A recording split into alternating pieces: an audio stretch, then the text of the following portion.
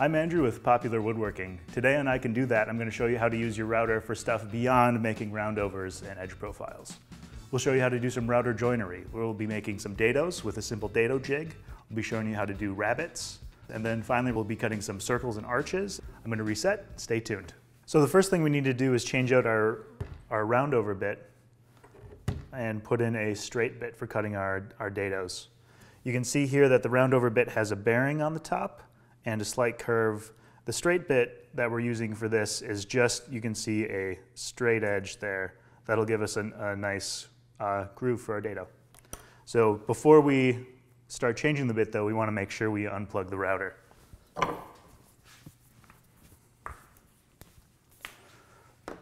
Changing router bits is one of the things I hate to do. That never seems to go right.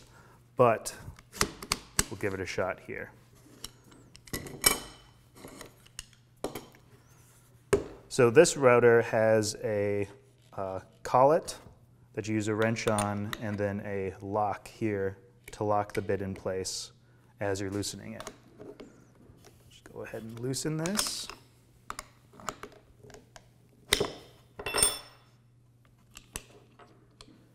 Once the collet's loose, the bit pops out and we can put our other bit in. Now you don't want to shove the bit all the way into the bottom. You also want to be careful because these are sharp. What I like to do is go all the way to the bottom and then bring it out just a hair. And that's so as the router starts to spin, the bit doesn't vibrate out of the collet. Go ahead and tighten that up. Just need a little bit of tightening on there. Be plenty. And we'll throw the base back on.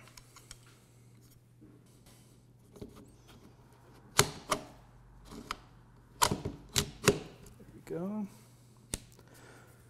So once we have our straight bit installed, we're going to put on our edge guide. Now, a lot of routers will come with an edge guide. They look like this. You can notice we've got a gap here in between where the guide rides on your board. And once you get to the end, it can turn and move on you, which you don't want. So we're just going to install a little auxiliary fence, just a piece of hardwood held on with a couple screws here.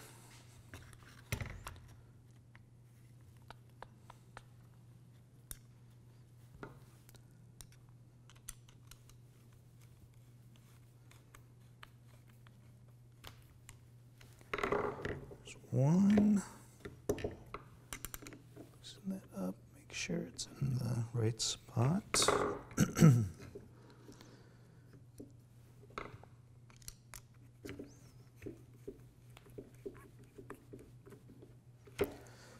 And now you can see as it rides along the edge of your board, there's no tipping. Then to install the guide, it just slides on the side of the router here and is held in place with a wing nut. Okay, there we go. Double check that our depth is right on the dado. The board is 3/4 of an inch, and the general rule of thumb is you never want to go more than half that, so we'll go about 3/8 of an inch on the bit. Deep, that's maybe, oh, that's pretty much right on there.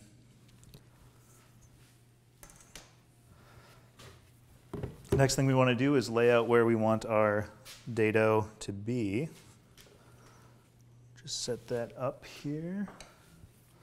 Trusty square. Make a mark.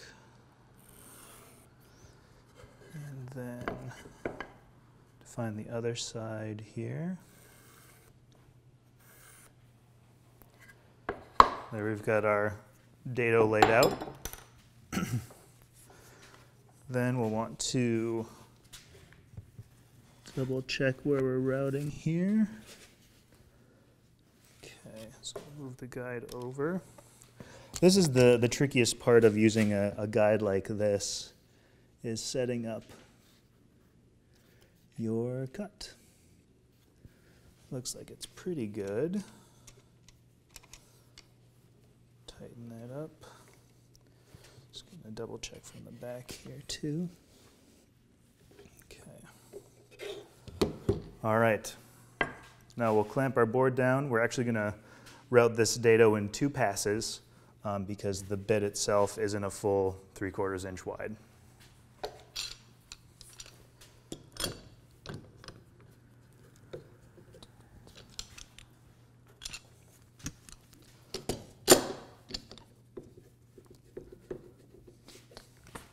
All right, put on our safety glasses, ear protection. Make sure the router is plugged back in after we're done handling it.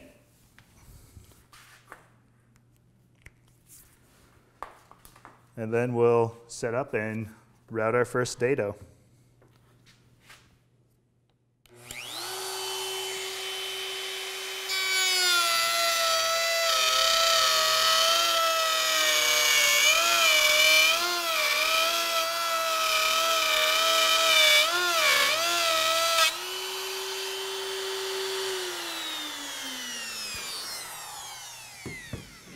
So you can see it cut a nice solid groove, and we just need to nibble off that other end there. Set up our cut and route the other pass.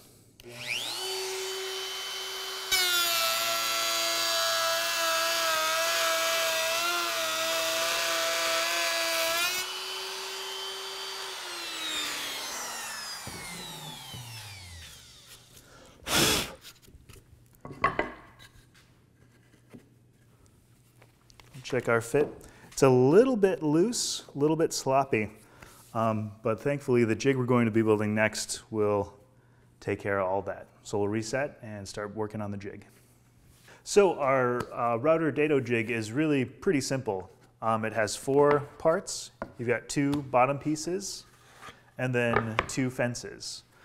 So you set this up so you've got a 90-degree angle here and a 90-degree angle here.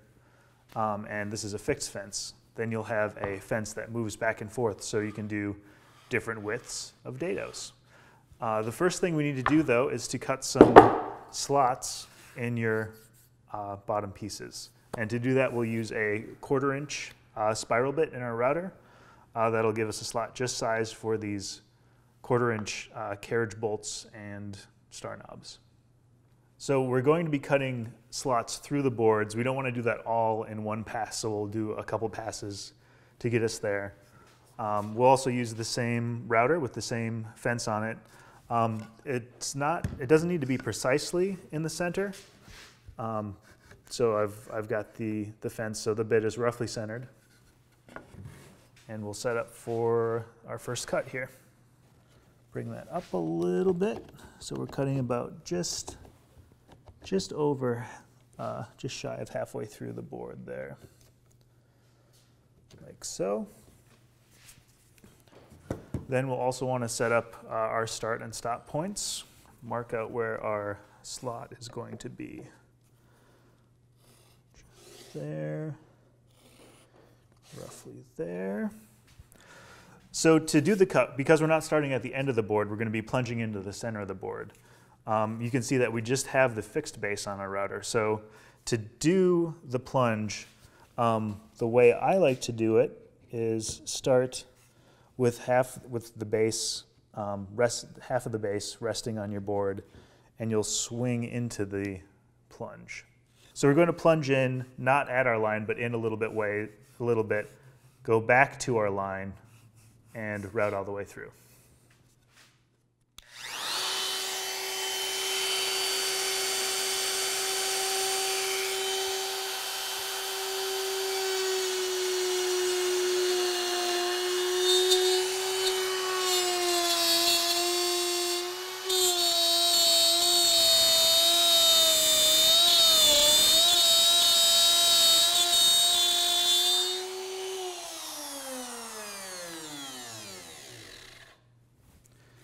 Then we just need to adjust our bit a little bit deeper to cut all the way through. You can see I've got a wasteboard under here too, so I don't cut into the top of the workbench. Let's just make sure that's deep enough to cut through.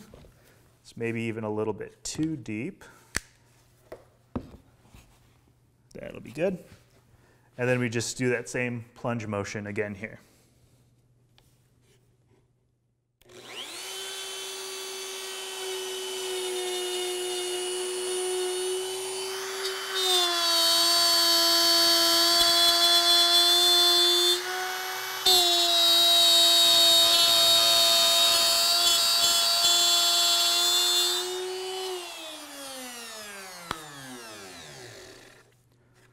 Now that we have one cut, we'll use that to lay out the second board.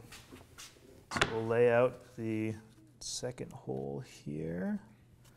Get in there with an awl, because my pencil won't fit. Don't have to be super precise, because you'll see how the jig works here in a second. Go in and throw some lines on.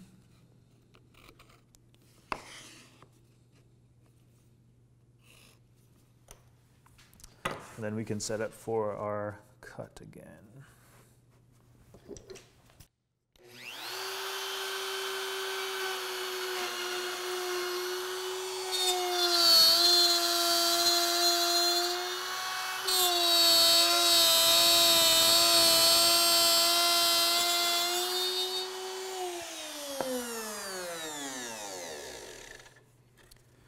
Then we'll adjust the bit for the through cut.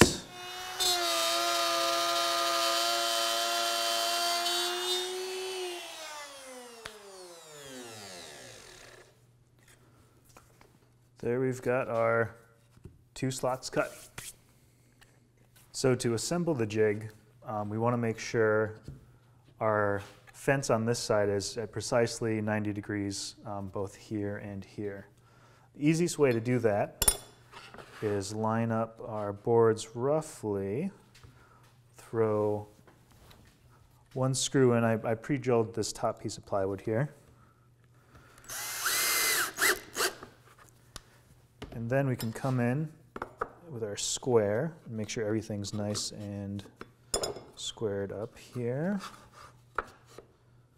Let's see.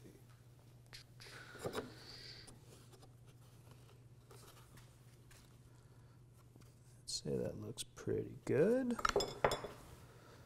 Come back in, throw another screw in.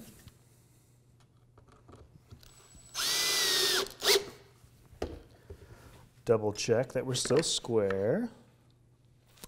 Looks good. Throw that final screw in.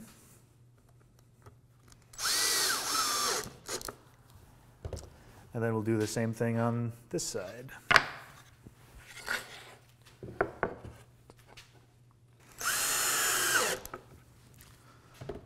Okay. So now you can see we've got a nice straight fence with a right angle here. And then this fence will slide on these slots to open and close here. And to do that, we just need to make a couple holes. So we'll flip this over and throw a couple of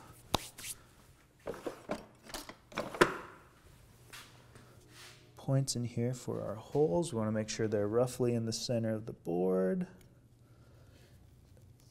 There. Do that here.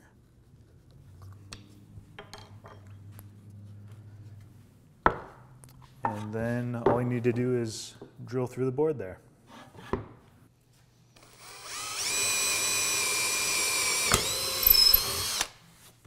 So then we just need to assemble the jig. We've added washers to our carriage bolts to help them slide in the slots a little bit more cleanly. Just pop those under there. And then we can throw our sliding fence on, tighten it in.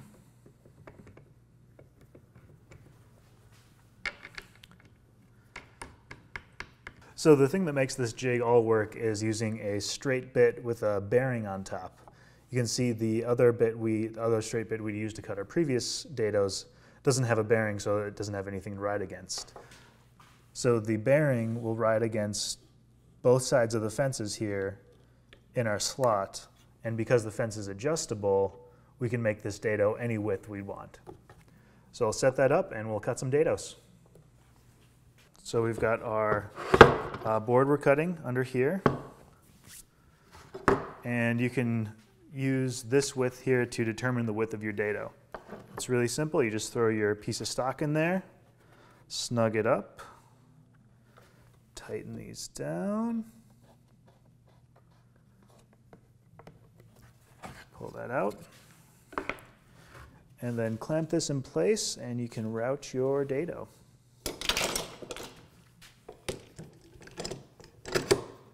One thing you also want to do is make sure their bit depth is set to the right setting.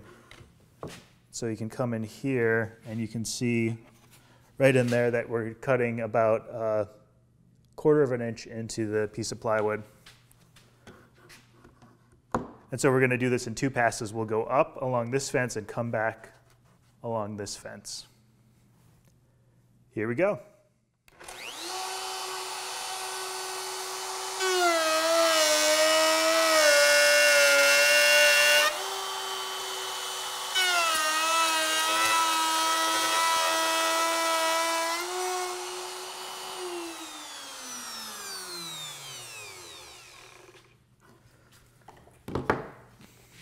Moment of truth.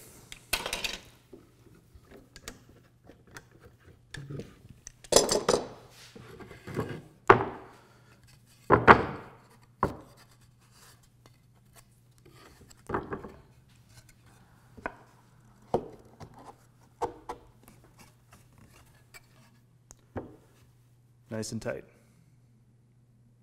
Now let's talk about rabbeting with a router. So rabbeting with a router means you're using a rabbeting bit. You can see here that a rabbeting bit has a bearing on the bottom and then an offset cutter. Most rabbeting bit sets come with different size bearings, so you can have different size offsets.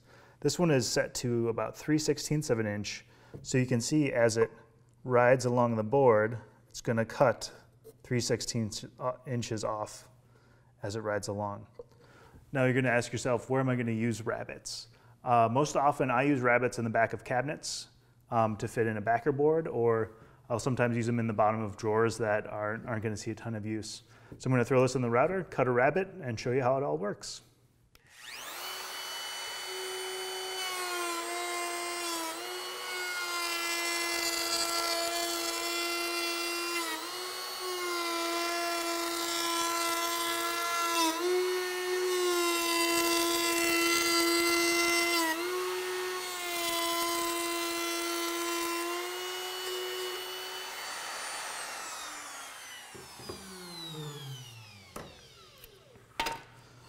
So there you can see we created this nice lip around the edges.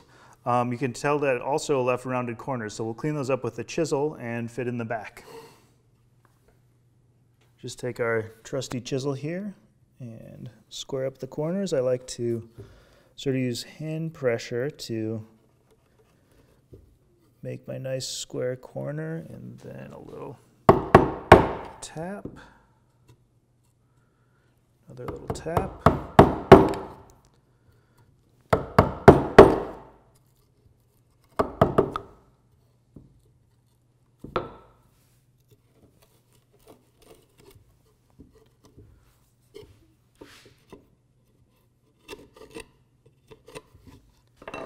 And then we just take our back piece that's cut to size, pop it in.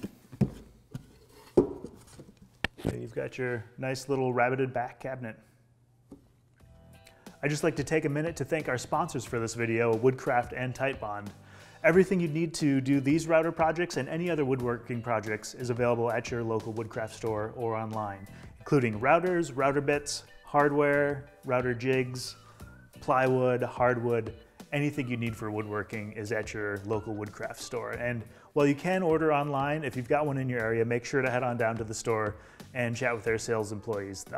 They know probably more about woodworking than I do, and they're a great resource. And when it comes time to glue your project together, make sure to check out Titebond. They've got a glue for every application. Now back to the show. So cutting circles and arches with your router is actually pretty straightforward. I'll show you how to use this simple, inexpensive compass guide Basically, you've got your center point and your cutter. As your cutter cuts through, you can see it cuts a nice circular arc. So I'll mount the router on that and show you how that works. So we've got our router mounted in our compass jig, and as you can see here, we've got our point and our cutter.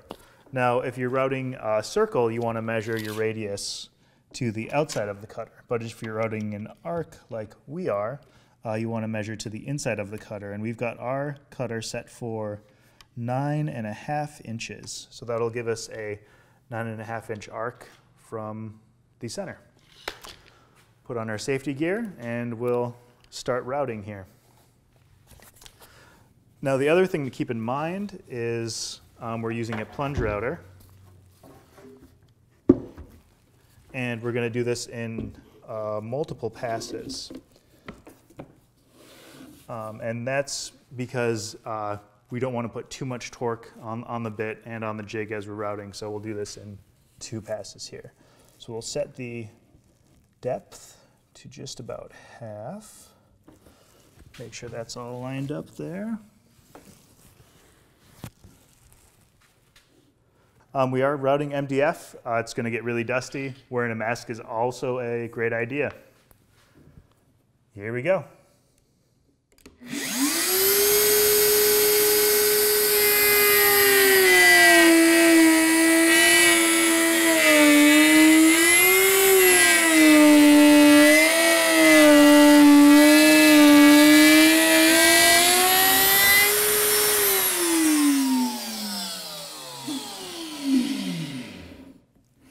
And we'll come back around and we'll route all the way through this time.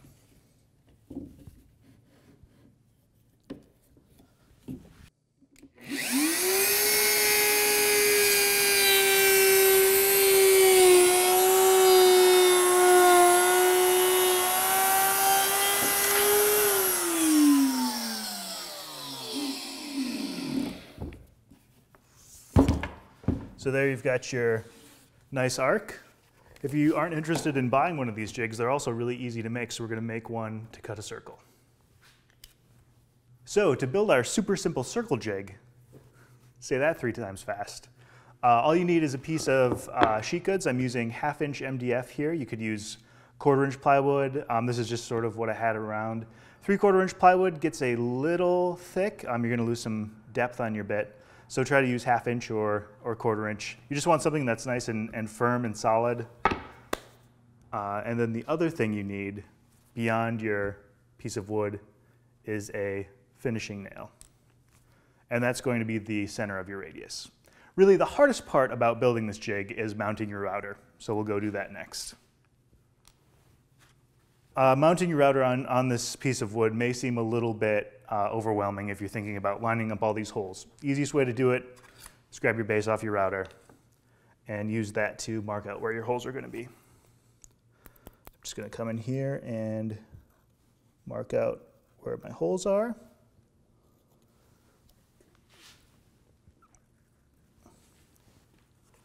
Put that back up here. And then I'm just going to drill these out. Now I'm also going to throw a countersink on the bottom so the screws don't get in the way as it's moving around the board.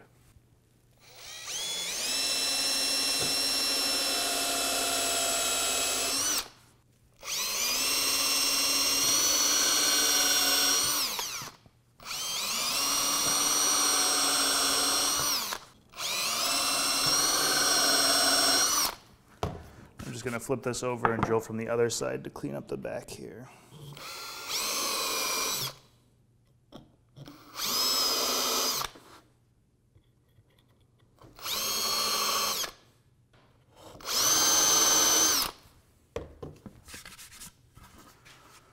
All right.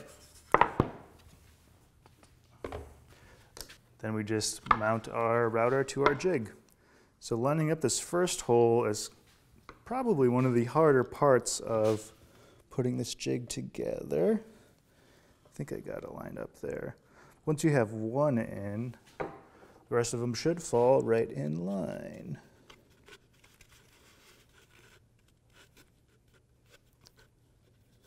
That should be good. Now we're using a plunge router for this procedure too.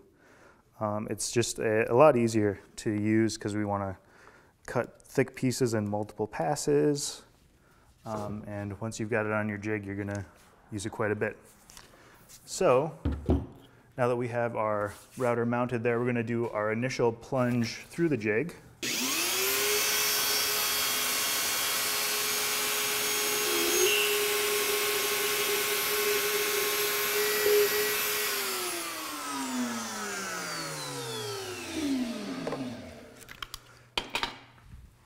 So now we have our jig basically zeroed out. And we also can now figure out our radius. So if I want to make a 10-inch circle, I need the center of my circle at 5 inches, like so. And because I do want to make a 10-inch circle, I'm going to mark out 5 inches, going from the end of the bit, because it's going to cut the whole width there. And then we just get to drive our finish nail through the board. So the smart way to do this is to tap it through the bottom and then bring it back through the top.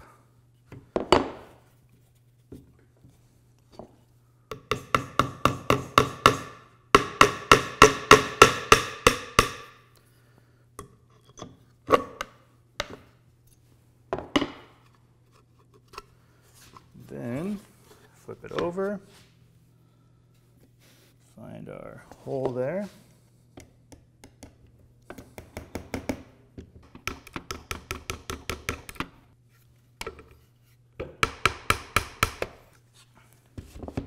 Just going to double check my radius. Looks pretty good. And then I'm going to need to find the center of my board here. 17.5. Half of that is 8 3/4. Pop that in there. Good.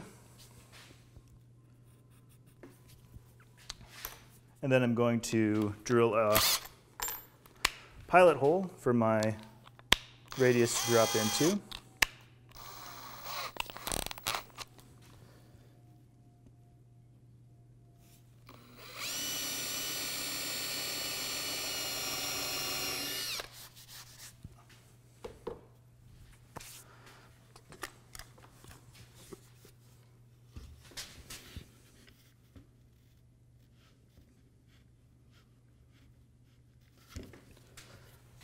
There we go. Now all we get to do is route. We'll take it in 2 passes. Make sure to clamp everything down here. Now because we don't want to cut into the top of our bench, I've got another piece of 1/2 inch MDF under the board I'm cutting as a sacrificial board, because we will cut all the way through. The other thing you want to keep in mind when you're securing your workpiece is that your jig doesn't hit your clamps at all. I've run into that after I haven't thought about it thoroughly. So do that, throw in our safety gear, and we'll do our first plunge, go all the way around, and then plunge all the way through and cut a second time.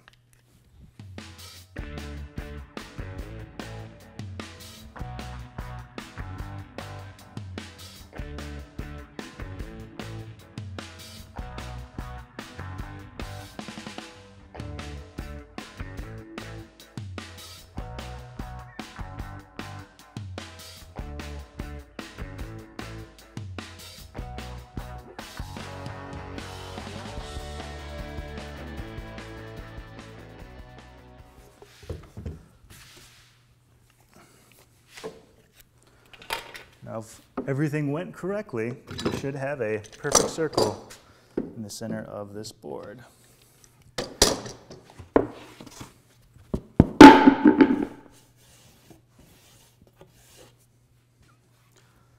There's your perfect circle. So I build some speaker cabinets, and I actually keep a couple of jigs set up specifically for 10-inch and 12-inch speakers. I find it's really handy, it's inexpensive. One of my favorite things to do with a router. Stay tuned for more I Can Do That, and we'll see you next time.